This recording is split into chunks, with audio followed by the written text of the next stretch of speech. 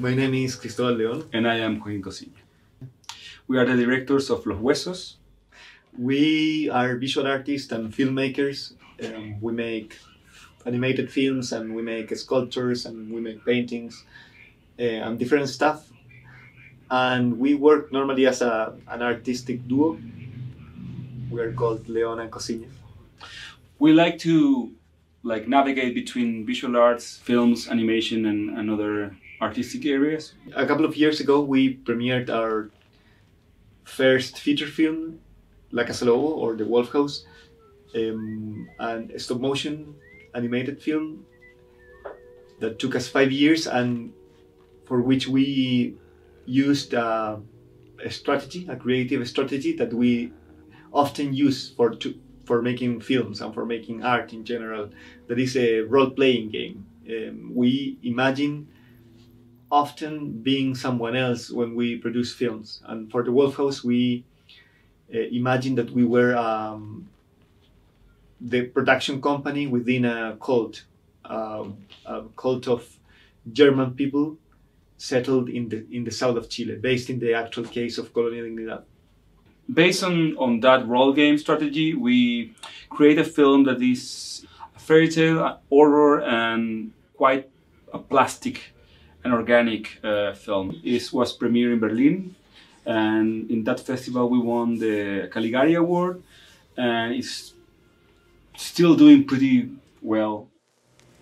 Los Huesos pretends to be the first animation of the film history. Mm-hmm. We created this imagining that we Chilean are the place of birth of animation in the world.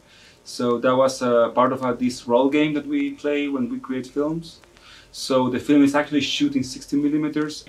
Los Huesos is a fictitious account of the world's first stop-motion animated film, dated 1901 and excavated in 2021 as Chile drafts a new constitution. The footage documents a ritual performed by a girl who appears to use human corpses. Emerging in the ritual are Diego Portales and Jaime Guzma, central figures in the construction of authoritarian and oligarchic Chile. Los Huesos is also an attempt to rewrite history, specifically about the film history. It's a time travel to the beginning of for me, the more exciting times in cinema, where filmmakers have no idea of what they were doing, like us, I guess.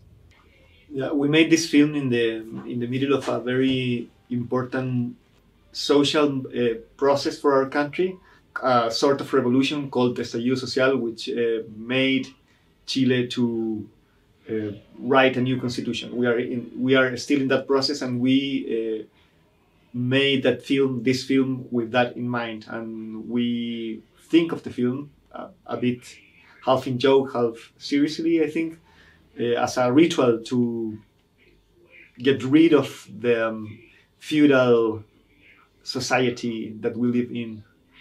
We work with a fantastic team.